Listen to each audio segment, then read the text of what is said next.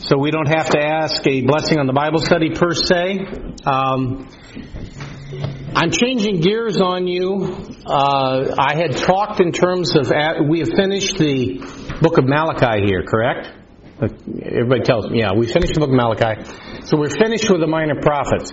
I was planning on going into the New Testament. I'm still going to do that someday because I think it'll be a challenge for me, and I think you'll enjoy it. But it turns out my wife and some other individuals yesterday at the at Alicia Pate's graduation party were persuading me that Dr. Meredith has addressed the Gospels and some of these other things, and Mr. Ulrich and Mr. Graves are both working in the New Testament, so that they were kind of saying that maybe what we should do is what I've talked about off and on that I'd like to do. And frankly, as I've gotten back into it, I think this fits very, very well with our completion of the minor prophets, and that is to return to the book of Isaiah. So, the book of Isaiah is acknowledged by the Jews as the major book of prophecy outside of the Pentateuch.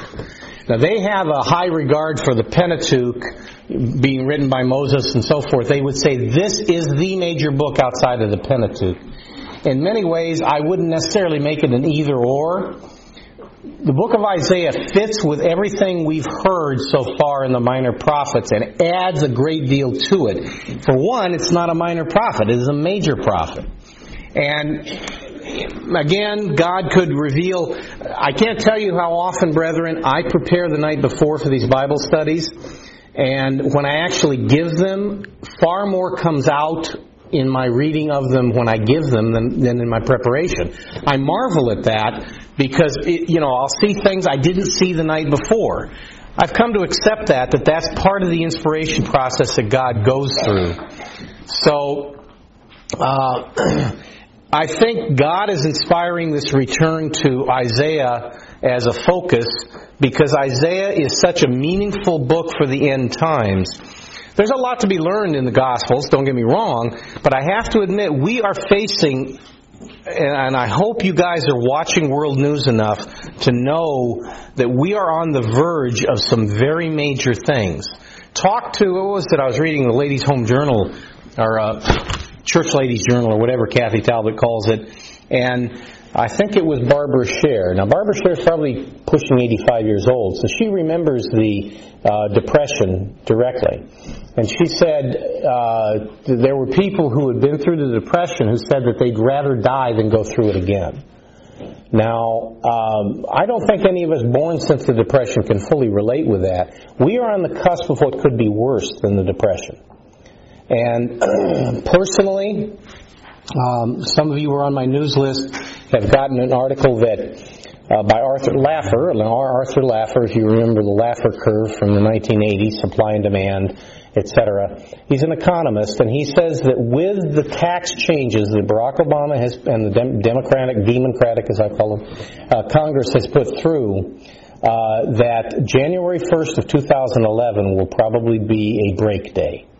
Because that's when a lot of these taxes take place, and it will kill economic activity.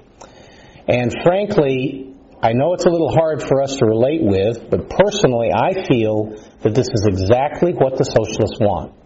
If you read their literature, Rules for Radicals, even some of Karl Marx's writings and so forth, the way you restructure society according to your socialist ideal is you have to destroy capitalism first.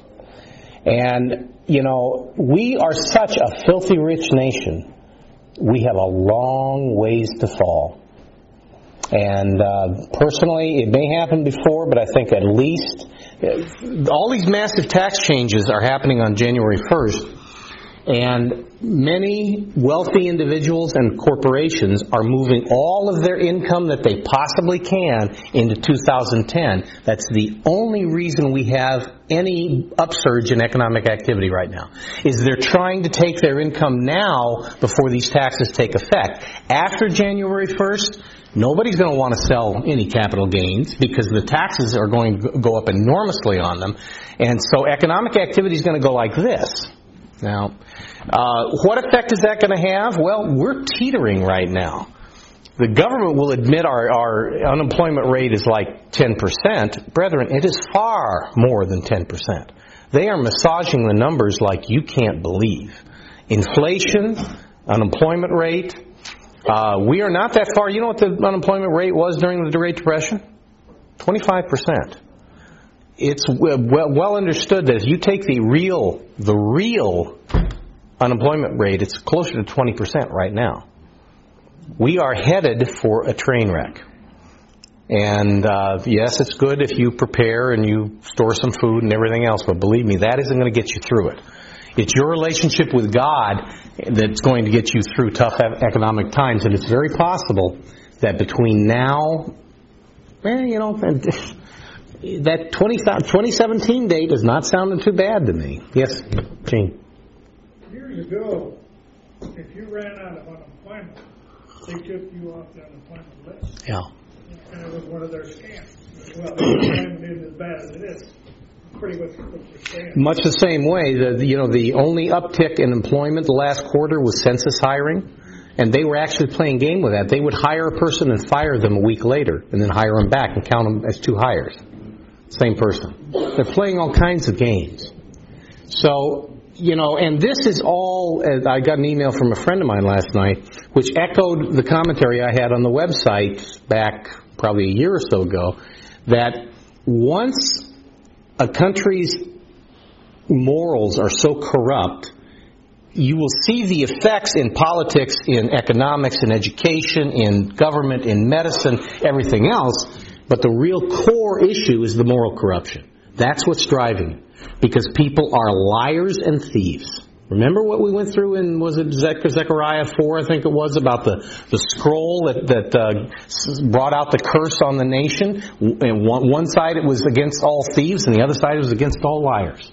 You cannot operate a society successfully when everybody is on the take, or almost everybody. The majority is on the take. So the book of Isaiah is going to speak specifically to that, and I think add to what we've covered with the minor prophets. It's not a small undertaking. There are 66 chapters in the book of Isaiah. I think it took me, Cecil and Diana Roach are here. Well, where are you guys? How long did it take me to get through Isaiah? Yeah, but probably 3 years or more, I think, because we had the church history Bible studies after that. So, and I have grown to love the book of Isaiah as one of the richest books in the entire Bible. So I hope we can add to your appreciation of the book of Isaiah. Now, one thing, I am not heavily oriented on the historical details behind it. You get out, as I've mentioned before with the minor prophets, you get out a commentary and they'll spend page after page after page after page on historical detail. Why? Because they don't understand what the content of the book of Isaiah is about. They don't have a clue, so they got to talk about something. So they'll talk about the historical details, which add very little to your understanding and application of these prophecies for the end time. By the same token, if you get out a commentary, the reason most commentaries are worthless is they will spend page after page after page after page after page on textual criticism. Who wrote this? And maybe Isaiah was actually written by 4 different people and all this other malarkey. All of which has nothing to do with it because they don't believe the Bible. The Bible actually says, hey, Isaiah wrote it. Okay, that's okay by me, and I'll go on from there. So you can take 90% of what they have written in those commentaries, rip it out and throw it away. It's of no value whatsoever. But again, to review the office of the prophet, there's no place in the Bible. It's interesting that God didn't do this. He didn't provide a glossary with the Bible where you go back and you have a definition of what a prophet is and how that prophet's role changed from early times to later times, what a New Testament prophet was and so forth. You and I are left to understand that 2 ways. One, through government and instruction, by the way, which is interesting. Why does God do things that way? It's like God, every step of the way through the Bible, supports the concept of government. There's so many things we don't understand in these prophecies. And He provides government as a large part of the way those questions are going to be answered. Amos 3:7, I'm going to refer you to that again. Surely the Lord God does nothing, but He reveals His will to His servants, the prophets. Now, as we've attested to many times before, as we've discussed this, If you have any dealings with the government of God, you know that it is not perfect. So God is upholding government that He understands just as much as you do that is not perfect. But it is better than the alternative. And what is the alternative to proper government? Chaos. And that's what we have among the people of God today. Going 490 different directions. Every Tom, Dick, and Harry having no fear of God, appointing themselves a teacher and a prophet to God's people. It is a fearful thing to fall into the hands of the living God. And He is not going to take that lightly. In fact, He says many places, why is it every time you turn on a computer, it wants to do everything other than what you want it to do? It wants to update every single piece of software on here when I'm trying to get work done. So I think that one's going to pop up again, too. We have to understand the role of a prophet from the context of what they did. And it's interesting, though, that when you ask that specific question of a scholar, they can actually give you a relatively succinct and intelligent answer. For instance, from one commentary or a dictionary I was reading, I think it was New Commentary on the Old Testament, the introduction to prophetical books, it says, the prophet was by office not only a declarer of events still future. That's what most of us think. A prophet, he predicts the future. And he says, no. In fact, later on he says it's primarily not that. He says, not only a declarer of events still future, but the general preacher of the day. The prophet was actually exactly, in many ways, like the minister today.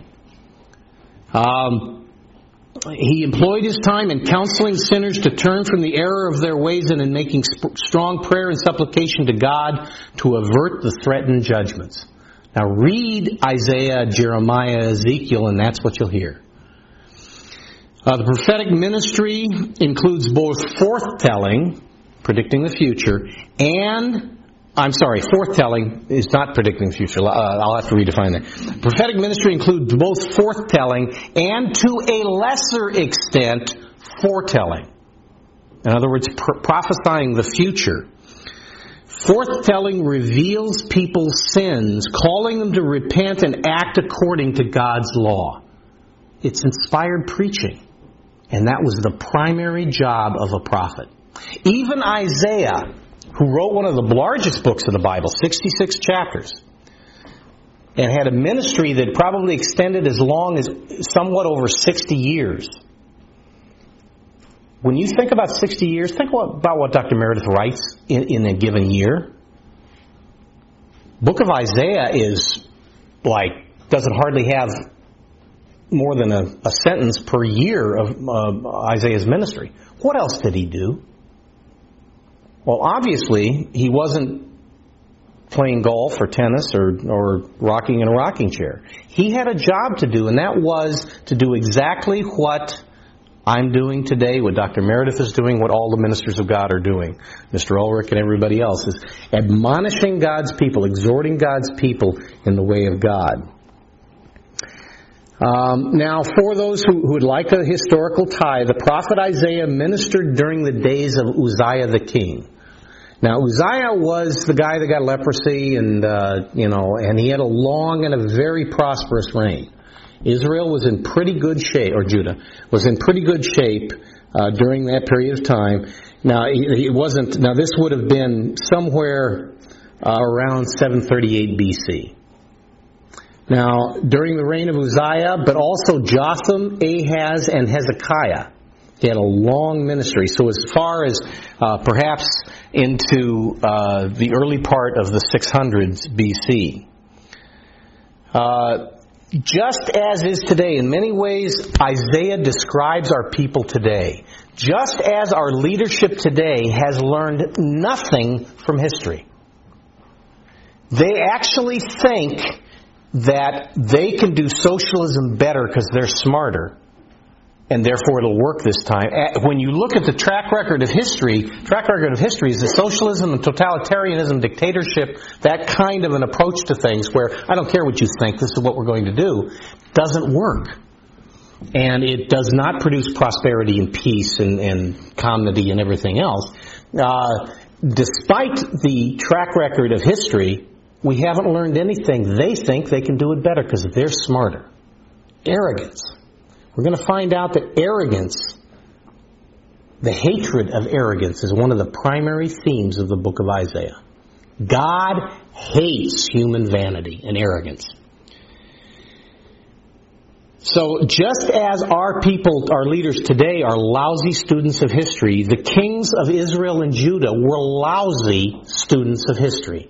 They had an incontrovertible track record that every time they did things their way, it blew up in their faces. And every time they did it God's way, it worked. When they got God as their partner, it didn't matter who was against them. When they rejected God as their partner and tried to go out and play politics, which is the height of human carnal working things out, it was an utter and a complete disaster every time, and they never learned that lesson. Those who refuse to learn from the mistakes of history are doomed to repeat them. Well, boy, isn't that the case in the history of Judah and Israel. Again, I've pointed this out before, but since, I think it bears pointing out again to remind you. The way the world looks at it is David and Solomon's empire rose to its peak when it did because Assyria and Egypt and the major powers of the day were weak. It's the wrong way to look at it.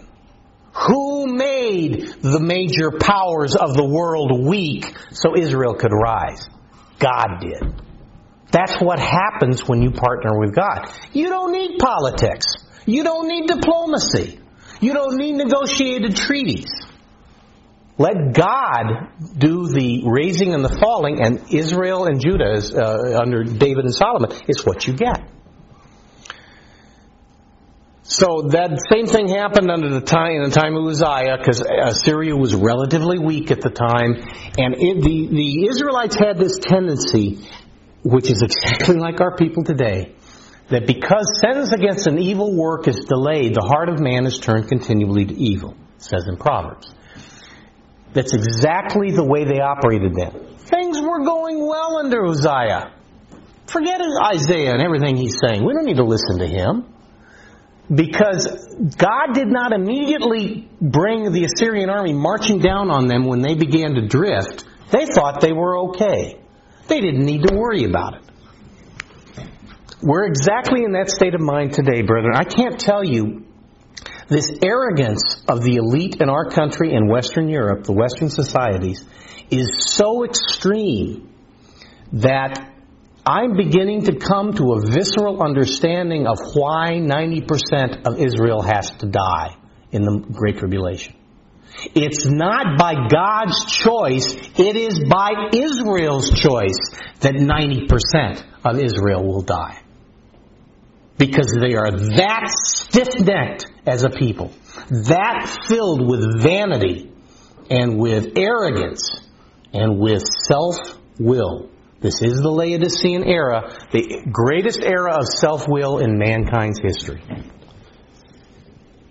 Now, from a historical point of view, by the way, after the Assyrians took Israel into captivity, you know who it was that helped bring down the Assyrian Empire? That marched right into Nineveh was the Scythians. Who were the Scythians? Scythians were Israelites. So it's interesting how they conquered Israel, took them into captivity, put them on the edge of their empire, that they became the Scythian peoples. Not all the Scythians were Israelite, but most of them were. Parthian Empire, later on the Roman Empire, those were Israelites, and they became the ones that helped conquer Assyria later on. In other words, it's kind of a historical example that even where God's people are not righteous, what goes around comes around. So just kind of an ironic note of history. Now, the history of this time is very convoluted, and we could spend a lot of time on it, and I'm not sure that it would be all that profitable. But it's a time of intrigue and backdoor negotiations and stabbing in the back and revolt and covert alliances and political maneuvers and wiping out of royal families and all this other type of stuff, as much or more than any other time in history. But the core lesson is that Israel and Judah more consistently relied on scheming, revolting, allying with various political powers, politicking, diplomacy, and trying to work out their own physical salvation on their own terms. That was the primary approach of Israel and Judah for their entire existence, and it caused them nothing but grief. Their efforts totally failed, and eventually they lost their independence and lost possession of the Holy Land that God had promised to them, all because they refused to learn the lessons from their own history. They refused to rely upon God, even though it was in their own direct selfish interest to do so. You could be a king of Israel who would look at the history of Israel and say, look, I don't particularly care if I have a relationship with God, but this is the best way to run things.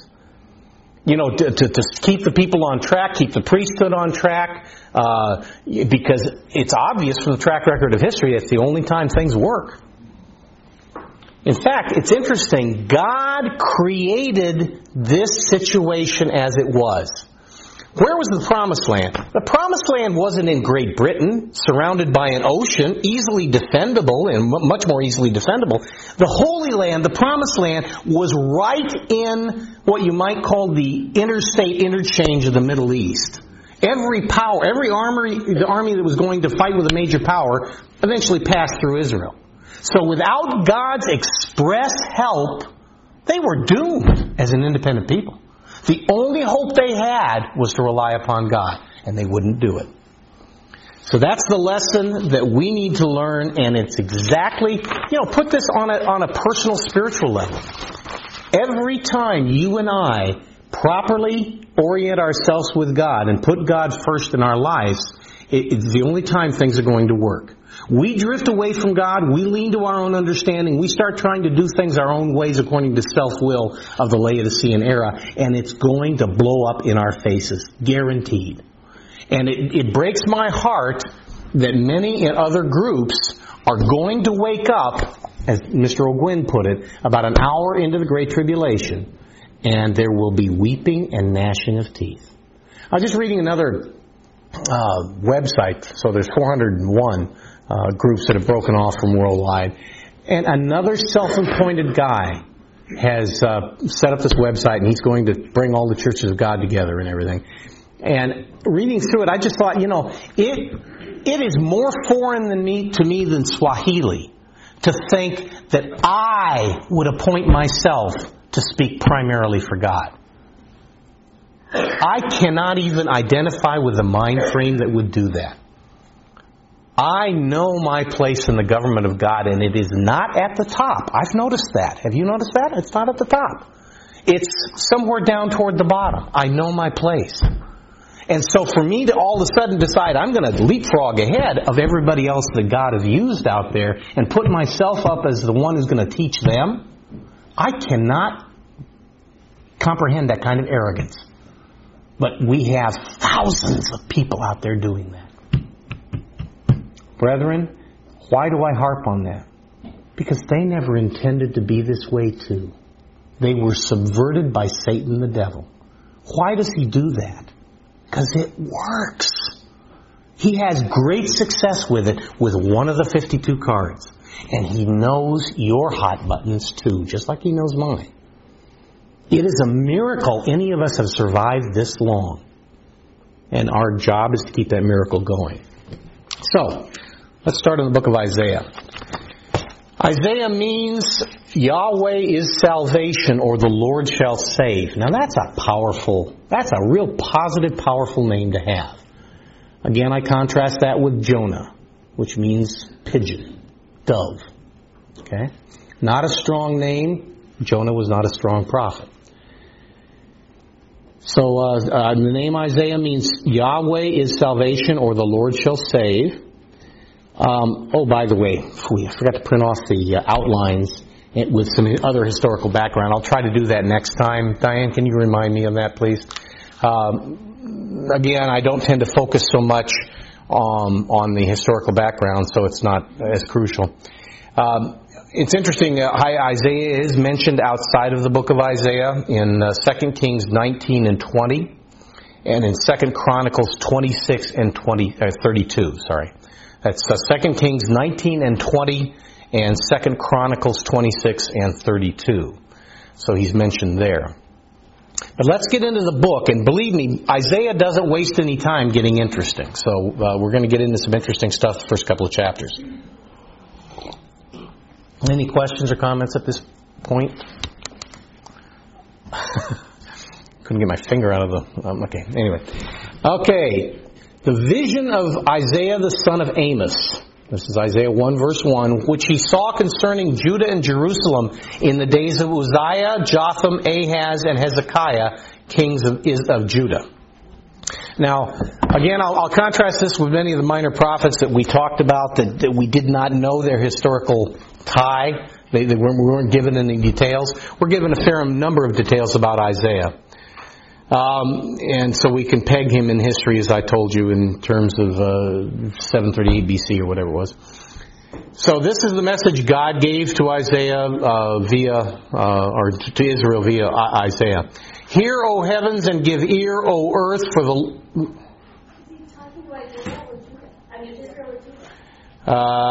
Judah and Jerusalem. I'm sorry, Judah and Jerusalem. Israel was probably already in captivity. No, not yet. So he actually... Okay, now what he says here, that's a good question, because you do have to pay attention to who is being addressed. By the way...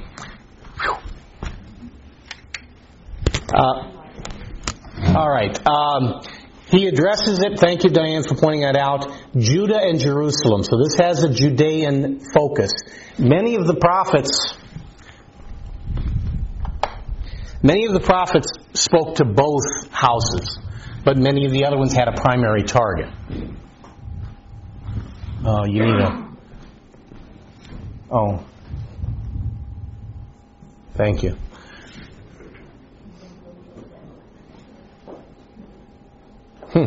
So anyway, hear, O heavens, and give ear, O earth, for the Lord has spoken. I have nourished and brought up children, and they have rebelled against me. Now, some of you parents who have raised a family have had this feeling before. Hopefully not many of you, but this is not an uncommon thing. I have nourished and brought up children, and they have rebelled against me. God has used this metaphor many times over, that He's a father to Israel, and what He's gotten back has not been commensurate with what He's given. The ox knows its owner, and the donkey its master's crib. These dumb animals know what hand fed them and took care of them, provided for them. But Israel does not know, my people do not consider. Why? Because of the same reason it's happening in this country. You get fat and sassy and you quit worrying about pleasing God. It seems that's one of the reasons, by the way, not many of us are fat and sassy. Well, okay, money-wise. Some of us may be otherwise, but that's one of the reasons, we always joke about getting Publishers Clearinghouse knocking at our door. There's a reason that hasn't happened. In most cases, God knows what the effect would be. Now, again, there are a few wealthy people in the church, and more power to them, but it hasn't happened to me yet, and I haven't known too many others it's happened to. The ox knows its owner, and the donkey its master's crib, but Israel does not know, and my people do not consider. Alas, sinful nation, a people laden with iniquity, a brood of evildoers, children who are corrupters. They have forsaken the Lord, they have provoked to anger the Holy One of Israel, they have turned away backward.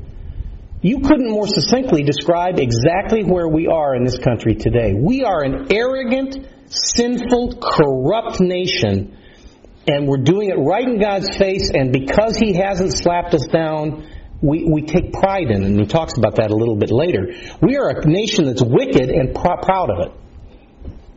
Why should you be stricken again? You will revolt more and more. He's saying, it's useless to even try to punish you in some ways, although it doesn't stop him. The whole head is sick, and the whole heart faints.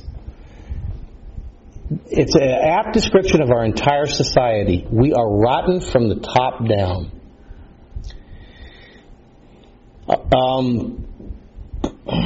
From the sole of the foot even to the head, there is no soundness in it. But wounds and bruises and putrefying sores, they have not been closed up or bound up or soothed with ointment. We're a nation that cannot even manage our own self-interest. We can't control our borders. We can't, it's funny. I was reading an article the other day on how successfully Satan has destroyed the sexual roles of the family in our society, and how the homosexual agenda has advanced as much as it has over the past few years. What percentage of the population is homosexual? They like to claim 10%. It's more like 3 or 4. Okay? Why do they have an effect far beyond their numbers? It's due to the moral corruption of the rest of us. So God sees us as that morally corrupt. We are putrefying. We're a rotting body. We're dead on our feet. We don't realize it yet. Just like, by the way, very accurately, we are bankrupt in this country. We just don't know it yet. So the daughter of Zion is... verse 7. Your country is desolate, your cities are burned with fire. Strangers devour your land in your presence, and it is desolate, or is overthrown by strangers. That hasn't happened yet, but it's coming. So the daughter of Zion is left as a booth in a vineyard, a hut in a garden of cucumbers, as a besieged city. Now, what is a booth in a vineyard or a hut in a garden of cucumbers? It's a temporary structure that blows down the next storm that blows through. It's nothing permanent. It's nothing solid. And the workers in the vineyards put those up to shelter them for a couple of days while they're doing the harvest or whatever. Unless the Lord of hosts had left to us a very small remnant, we would have become like Sodom. We would have been made like Gomorrah. What happened to Sodom and Gomorrah? Utter destruction. Complete destruction. He's saying, unless the Lord of hosts had left to us a very small remnant. Now, his descriptive, the adjectives there are important. A very small remnant. Not just a remnant, a very small remnant. We'll see a little bit later in Isaiah how that is defined as 1/10 of the population of Israel. Hear the word of the Lord, you rulers of Sodom. Give ear to the law of our God, you people of Gomorrah. So God considers our people Sodom and Gomorrah. That's how far down we have come. We are the most blessed people on the face of the earth because of our ancestor, the righteousness of our ancestor Abraham. And we have not appreciated it at all as a people. We had a brief period of time there after our founding when we kind of counted our blessings and knew where they came from. But that pretty much after the Civil War, that all started to go downhill pretty quick. To what purpose is the multitude of your sacrifices to me? We have the highest church-going population virtually in the world. We have more churches. It always blows me away when I drive down the street and see this new church going up, a several $million church. All of these churches, and what effect does it have on our righteousness? None whatsoever. It's hollow. To what purpose is the multitude of your sacrifices to me, says the Lord? I have had enough of your burnt offerings of rams and the fat of fed cattle. I do not delight in the blood of bulls or of lambs or goats. Okay, he was talking in terms of the religious practices of that time. If he were talking about today, he said, I'm sick of your churches. I'm sick of your hallelujah choruses that have no meaning. I'm sick of your kind of religion. When will you come to appear, or when you come to appear before me, who has required this from your hand to trample my courts? So he's saying, I'm not asking for you to serve me the way you're serving me.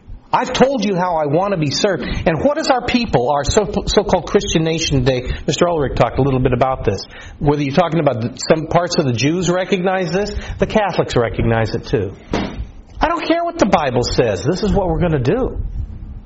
They don't care what God says. And because they get away with it today and tomorrow and the day after, they think they're okay with God. They don't know God. So he says, to what purpose is the multitude of your religious service? He says, I have had enough of it. I don't want any more of it.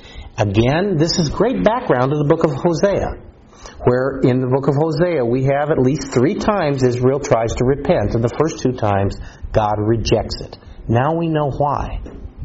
We have our kind of religion. And by the way, brethren, you and I are not immune to that kind of an attitude, because that's exactly what's happening with many of the 400 other groups. They want to be the ones to call the shots,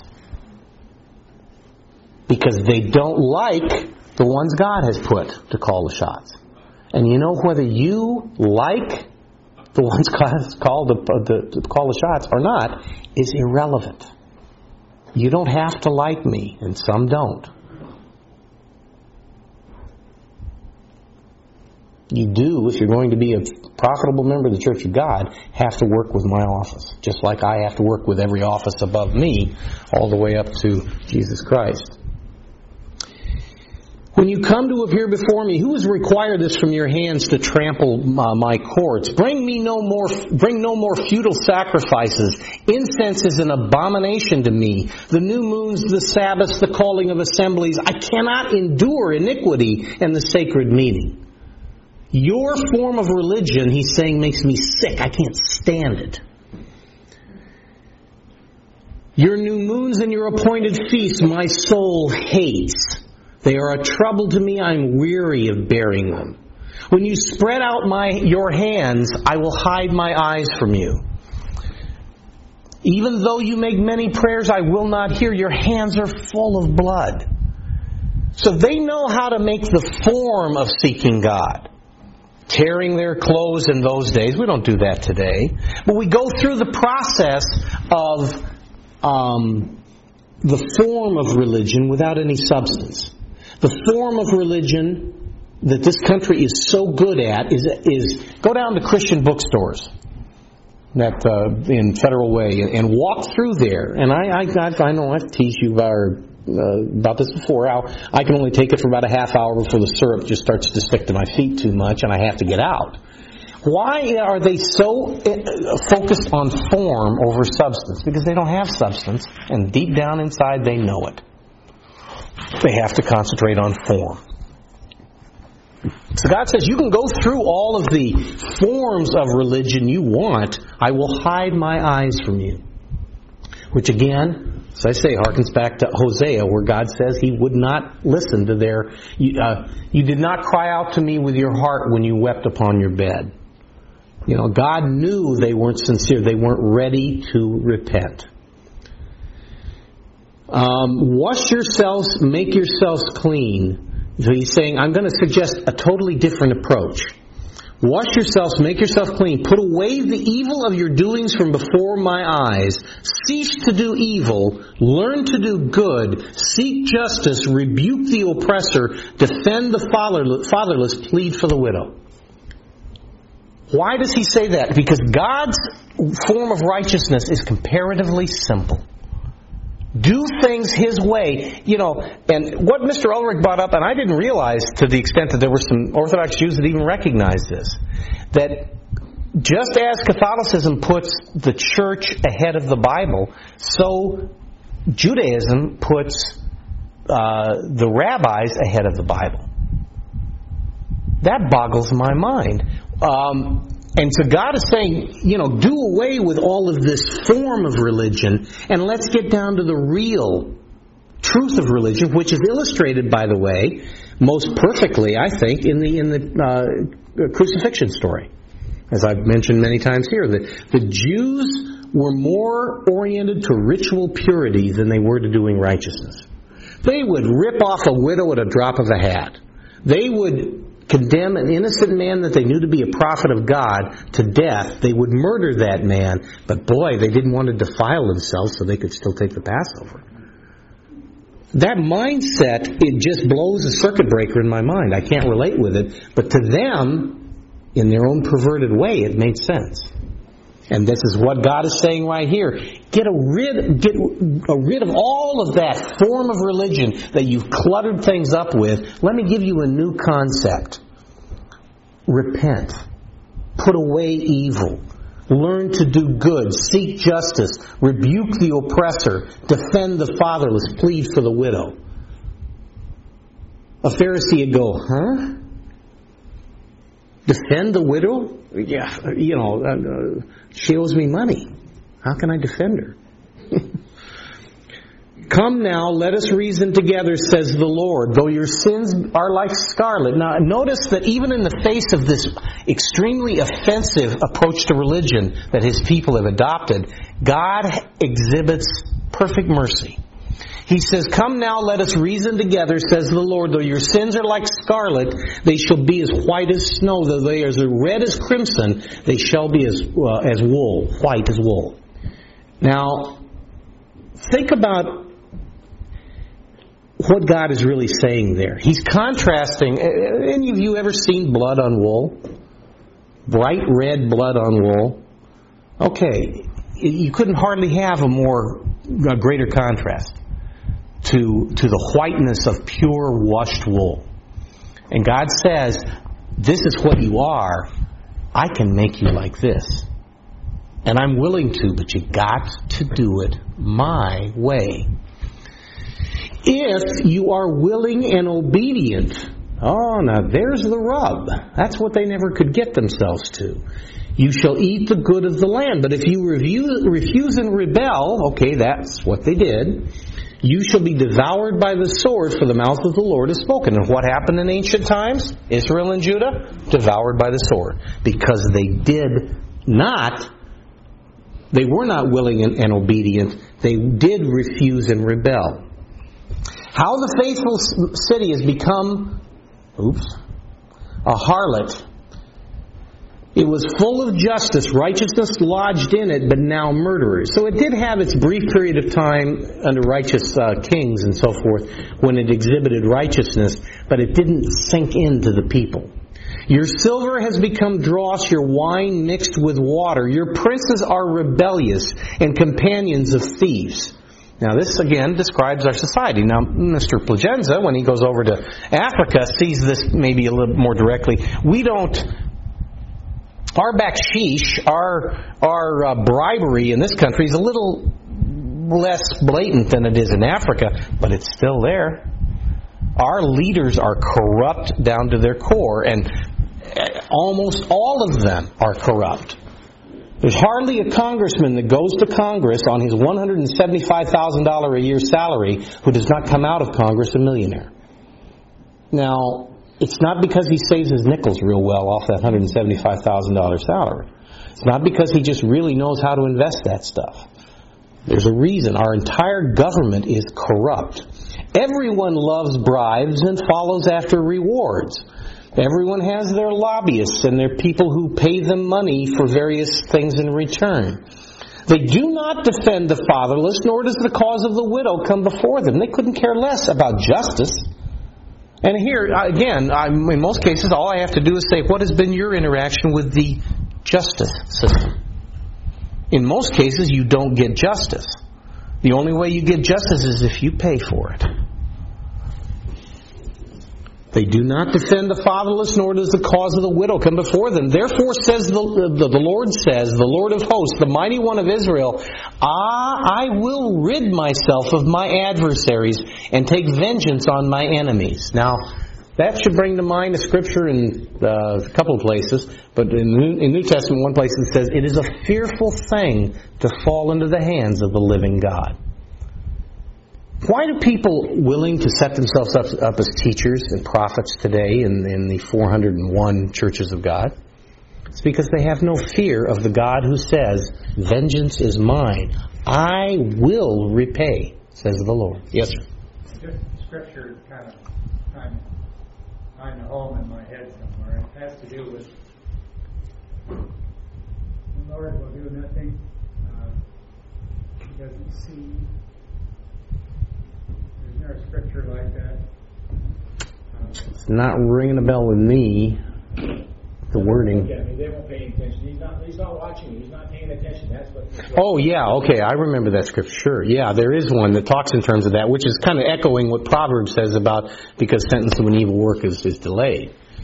It is human nature, and in fact, with your kids, it's the same way. If there's one key I could tell you young parents as far as child rearing, train your kids to listen the first time.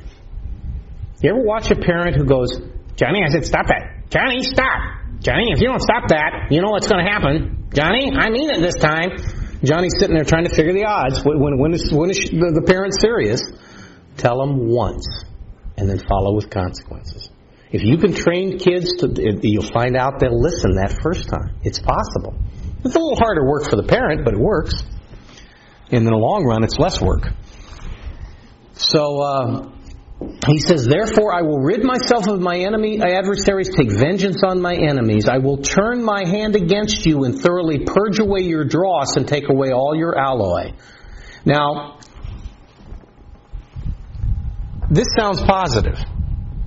Because he says, I will restore your judges as the first and counselors as at the beginning. Afterwards you shall be called a city of righteousness, a faithful city. Okay, he just condensed all of end-time prophecy into a couple of verses. I will turn my hand against you and thoroughly purge away your dross and take away all your alloy. How do you take away alloy from impure silver? You heat it up and you skim it off. Now, it is, you might say, to the rock that goes into that kiln or smelter, it is a trial.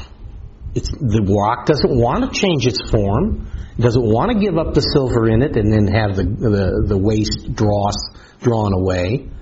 And the heat of the trial, what he's talking about, I'll turn my hand against you, I'm going to beat the living, out of you. And that is what's going to purge the dross off. And then, after that's all done, well, we have the positive end, the city of righteousness restored, everything else. We know that. And God, by the way, again, through Isaiah, you hear this thing that I've mentioned before with regard to the indictment, the punishment, the hope. That formula is going to be repeated dozens of times throughout the book of Isaiah. And he does it right here.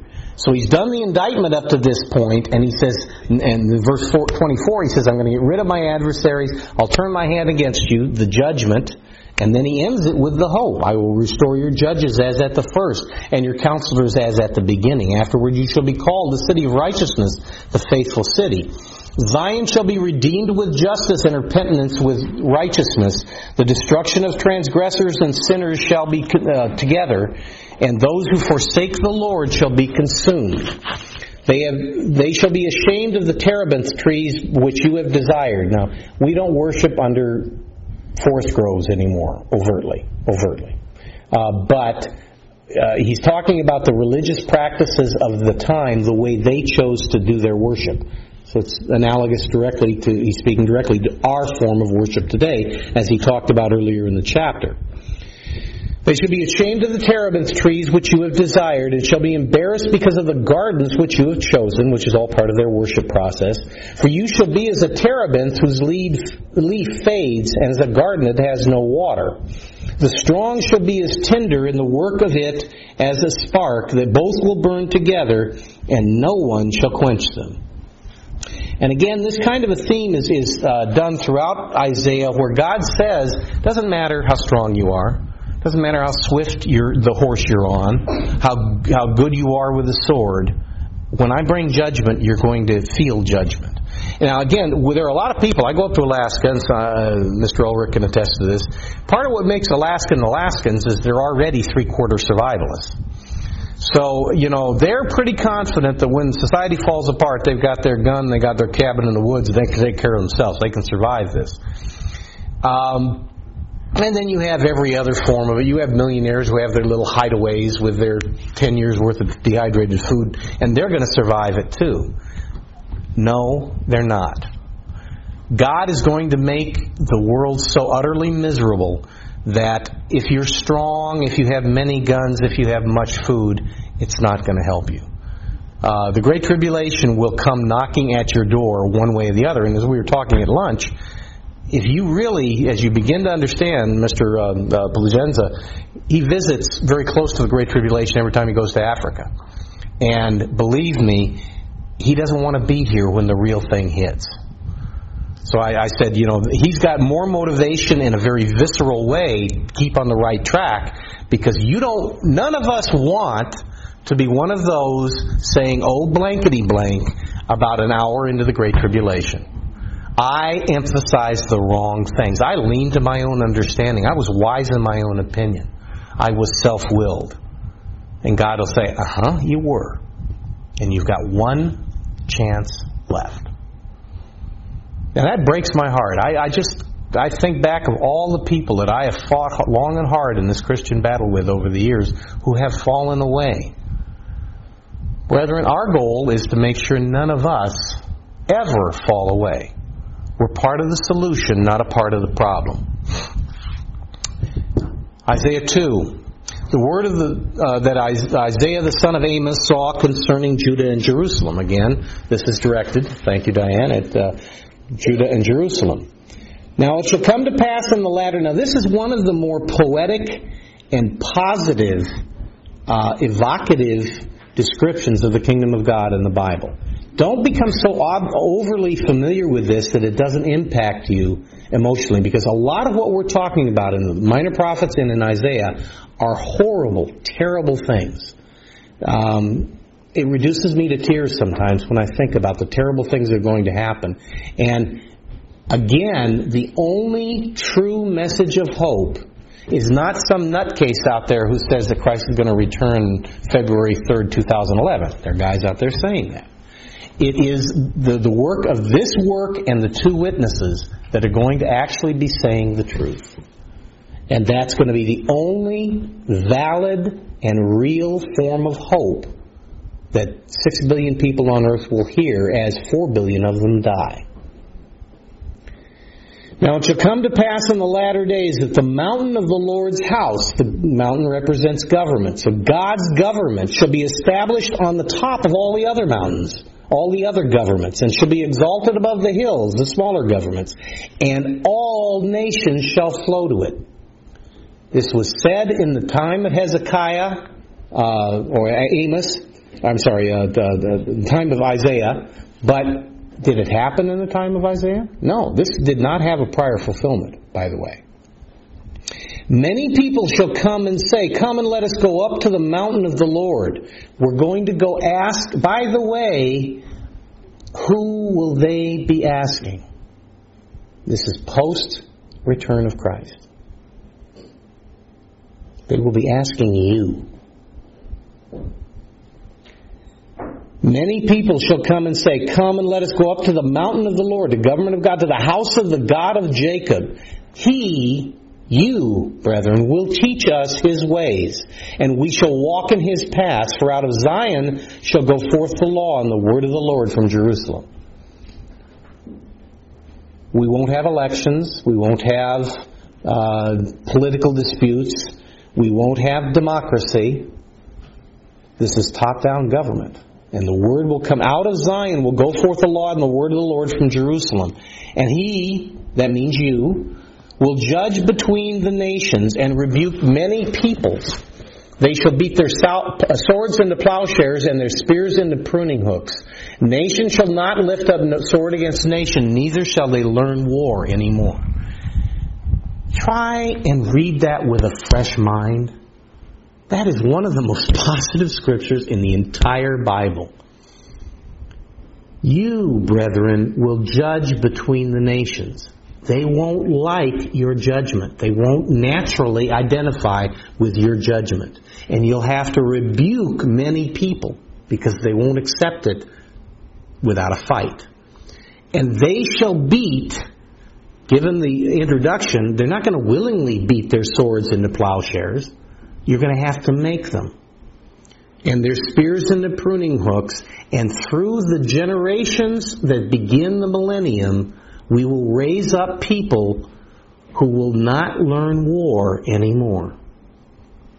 Now, the generation we start out with, war is all they know. we're going to have to educate that out of them. And by the way, we're not going to succeed with that generation totally. We're going to have problems that you and I are going to have to deal with for years after Christ's return, because these people are still unlearning war. The next generation will have more success with, and the generation after that more. Neither shall they learn, nation shall not lift up sword against nation, neither shall they learn war anymore. O house of Jacob, come and let us walk in the light of the Lord. For you have forsaken your people, the house of Jacob, because they are filled with eastern ways. The Babylonian religion is a religion of the East. Counterfeit Christianity is a Babylonian religion. That's what he's talking about. Because they are filled with eastern ways. They are soothsayers like the Philistines. They are pleased with the children of foreigners. He's talking about the religious, when he says children of foreigners, he's talking about religious leaders from other countries. I find it very, very interesting that as our country has declined, we did not have mosques all over our country in 1825. I don't know if there's a single mosque in the entire country. We cannot, the Americans cannot build a church in Saudi Arabia. But Saudi Arabians can build a mosque here. In fact, they're doing one right very close to 9/11, the site of 9/11 in New York. We are pleased with the children of foreigners. Their land is also full of silver and gold, and there's no end to their treasuries. Their land is also full of horses, and there's no end to their chariots. If you were brought from the time of Isaiah and flown over Los Angeles, would this make a pretty good description? You wouldn't know what those cars were, but you would equate it with the closest you could think of, which would be a chariot. The land is, and frankly, you know, I'm amazed. Every time I go into a huge government complex or a huge medical complex to think this is a service industry. Meaning, it has to take money from somebody who produces wealth to be able to build a hospital or a huge government edifice. We are so filthy rich in this country, it boggles the mind.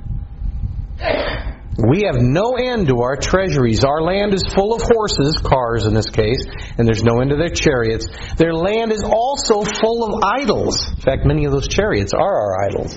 They worship the work of their own hands, which their own fingers have made. He's describing a materialistic society, which is what we are today. People bow down and each man humbles himself. What is Isaiah's conclusion on this? Therefore, do not forgive them. Don't be merciful to this people. They don't deserve it. Enter into the rock and hide in the dust from the terror of the Lord and the glory of His majesty. The lofty, and here I want to really stress the pride aspect, the pride and arrogance. The lofty looks, because we're going to hear this echoed throughout Isaiah. The lofty looks of man shall be humbled, and the haughtiness of men shall be bowed down. The Lord alone shall be exalted in that day. Why does the Lord demand exaltation for Himself alone? Is it because His ego needs stroking? God doesn't have ego. Not in that sense. It's because He's the only one who can handle it. We can't. And He knows that we have to. The same reason you show respect to me when you call me Mr. Gilchrist. Now, I'm finally used to it after 11 years, but it took me a long time because I'm not Mr. Gilchrist to me. I'm Glen. I'm one of you. I'm a lay member who happens to be a minister. I don't consider myself on a higher plane. It's hard for me to have you call me Mr. Gilchrist. You know why? I don't stress it. I don't even... Some ministers make everybody call them by their first name when they're not in the official church capacity. I don't do that. Because I understand the same thing God is showing here. We as humans need to be reminded of the difference between us and God, between us as lay members and the ministerial office. You're not respecting Glen Gilchrist when you call me Mr. Gilchrist. You're respecting God. And I tell you, that humbles the dickens out of me that I'm the occupier of this office. I know I'm not worthy of that kind of respect. But I commend every one of you. You guys are tremendous at it. Nobody fights me over that issue. I've had people, I remember down in Southwest, I had somebody give me a big argument over, the use of Mr. Gilchrist as a title as opposed to my first name. They wanted to argue and fight over it. And I don't argue and fight over too much. But, the beauty of God's government when it operates the way it should is that the only authority I have over you as a minister is what you give me. I don't come and grab you by the tie and tighten that tie until you turn blue and demand you respect me. You give me your respect based upon your conversion through the Holy Spirit. It's a gift. It's granted authority. I always am awed by that. So anyway, God doesn't need stroking. He doesn't need his ego stroked or built up. But humanity needs humbling and needs to recognize who is God. The lofty looks of man shall be humbled, and the haughtiness of men shall be bowed down, and the Lord alone shall be exalted in that day. By the way, that's you. You're going to be that Lord that is exalted. For the day of the Lord of hosts shall come upon everything proud and lofty. Now, isn't it interesting? Here we talk about the day of the Lord, and God says the primary target will be upon everything proud and lofty. Again, I'm going to just stress how often we're going to hear that kind of a theme through the book of Isaiah. The day of the Lord of hosts shall come upon everything proud and lofty, upon everything lifted up, and it shall be brought low. Upon the cedars of Lebanon, high and lifted up, and upon all the oaks of Bashan. He's not talking about trees here. He's talking about people who consider themselves the elite, the exalted ones. The cedars of Lebanon is a metaphor of that, and he uses the oaks of Bashan in many places or the cows of Bashan when he's talking about the women, by the way, along the same line. Upon all the high mountains, upon all the hills that are lifted up, God is going to abase every government. Upon every high tower and every fortified wall, upon all the ships of Tarshish and all the beautiful sloops, the loftiness of man shall be bowed down, and the haughtiness of men shall be brought low. The Lord alone will be exalted in that day. He just went out of his way at length to hit that theme twice. That I'm the only one who's going to be exalted, God says, or you are. And that the loftiness of man, the haughtiness, the arrogance, the pride, the vanity of man, I'm going to smash. What is that going to take? How great is the vanity and the haughtiness and the arrogance of mankind? It will take the great tribulation in the day of the Lord to smash. That is how deeply that runs into the human psyche. So I want to give that as a context to help you understand God takes no pleasure in what has to happen in the Great Tribulation. And He does not make it go as far as it does. Mankind is the one who makes it go as far as it does. He just knows it's going to go there. The loftiness of man shall be bowed low, and the haughtiness of men shall be brought low. The Lord alone will be exalted in that day, but the idols He will utterly abolish. They shall go into the holes of the rocks and the caves of the earth from the terror of the Lord and the glory of His majesty, when He arises to shake the earth mightily. What is He talking about? Does that echo something you hear somewhere else? In other prophecies, talking about going into the rocks and hiding in the caves of the earth from the terror of the Lord, the day of the Lord. And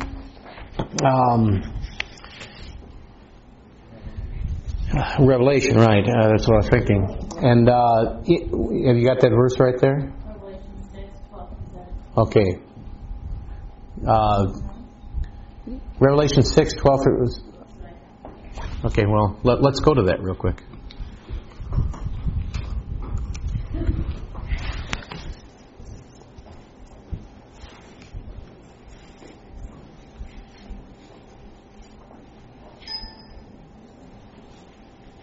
Yeah. It's thematically the same, not the same wording, but thematically the same. The sixth seal, and it says, verse 12, I opened up the sixth seal, and behold, there was a great earthquake, and the sun became black as sackcloth of hair, the moon became like blood.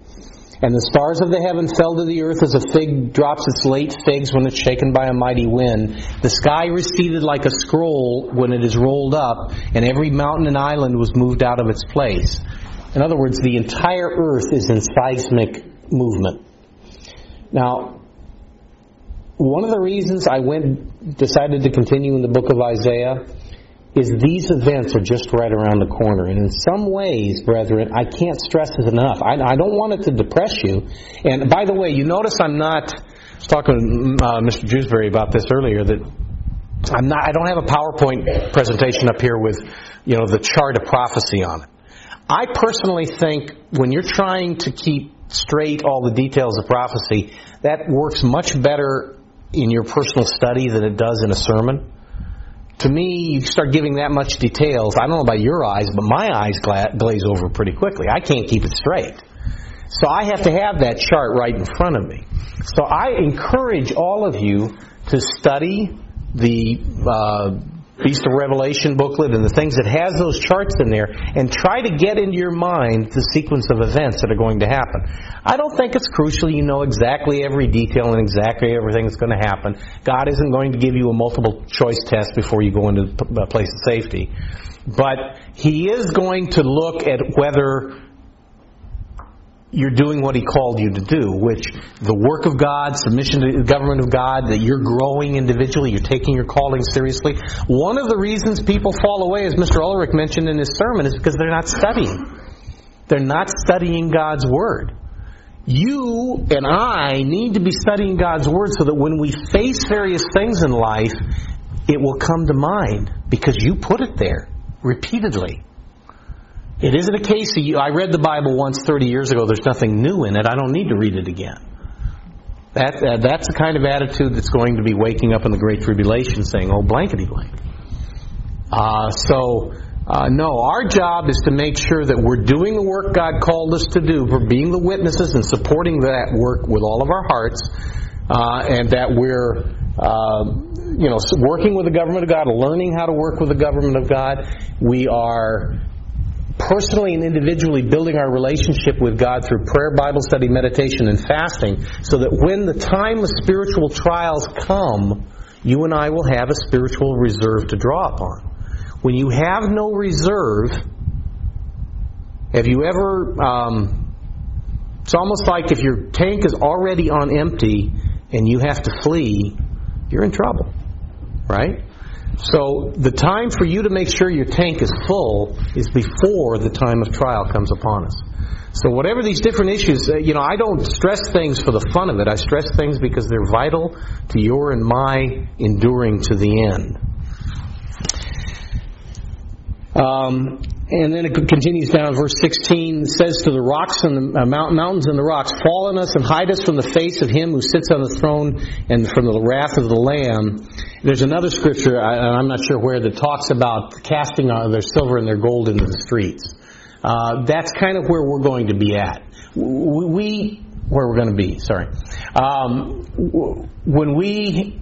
When people mention, they get a little envious of some of these big houses and fancy cars and everything that the wealthy have. I always say in a few years, those houses are going to rot just as well as your little bungalow is going to rot. And it's not going to do them any good in the final analysis. So, back to Isaiah 2. We'll just wrap up with chapter 2 and stop there for today. In fact, that's... Okay, I knew there was a scripture that said this. Okay. They shall go into the holes of the rocks and into the caves of the earth from the terror of the Lord. This is verse 19, Isaiah chapter 2. When He arises to shake the earth mightily. In that day a man will cast away his idols of silver and his idols of gold which they made, each for himself to worship, to the moles and the bats, to go into the clefts of the rocks and into the crags of the rugged rocks, from the terror of the Lord and the glory of His majesty, when He arises to shake the the earth mightily. Sever yourself from such a man whose breath is in his nostrils, for of what account is he? Now, that's kind of interesting that he ends the chapter with that particular, well, of course, it wasn't a chapter break to him, but he ends that section with that kind of a comment. Don't heavily associate. Have you ever talked to somebody who feels like our primary job as Christians and is to be as ecumenical as possible with all the other groups?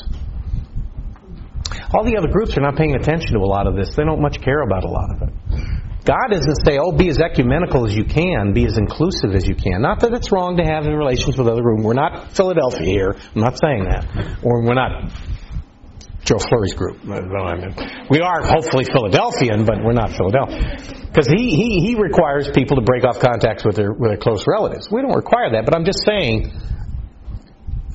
there's another scripture I read, was it in Malachi? It was saying the same thing about, watch who you associate with, who your friends are, because they're going to influence you.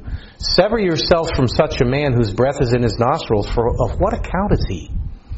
Somebody who's focused more on the things of, it was a sermon I was given on 10 Commandments or something. It was talking about mammon. You can't serve God in mammon. You can't serve God in the material world. There are some people, even people who claim to be a part of the Church of God, who are serving mammon more than they're serving God. There's another scripture that talks about don't associate with somebody even if he is called a brother who is sexually immoral or extortioner or whatever it might be. So, the principle does run throughout the Bible. Pay attention to who you spend time with and who influences you, because they will have an effect on you. Okay, any comments or questions before we close out? And we'll start with Isaiah 3 next time. 2 verse 9, what is he talking about there? People bow down and each man humbles himself. Okay. He's talking about pagan religious worship. Because in context, verse 8, their land is full of idols. They worship the work of their hands, which their own fingers have made. People bow down to these idols that they've created. That's what he's talking about. Right. Exactly. The process of worship, when you're worshiping an idol, is, you don't stand up and go like this when you worship an idol. You bow down, you do all the typical things you do in worshiping God, but you do it to a false god. Frankly, if you look at what poor Egyptians had to go through, or the Babylonians, or the Assyrians in their pursuit of their religion, the priests lived pretty high on the hog, but they really lorded it over the poor people who had to really humble themselves in their worship process. So, but nonetheless, that's what it's talking about. Okay, good to see everybody. See you next time. See everybody at the luau tomorrow, hopefully.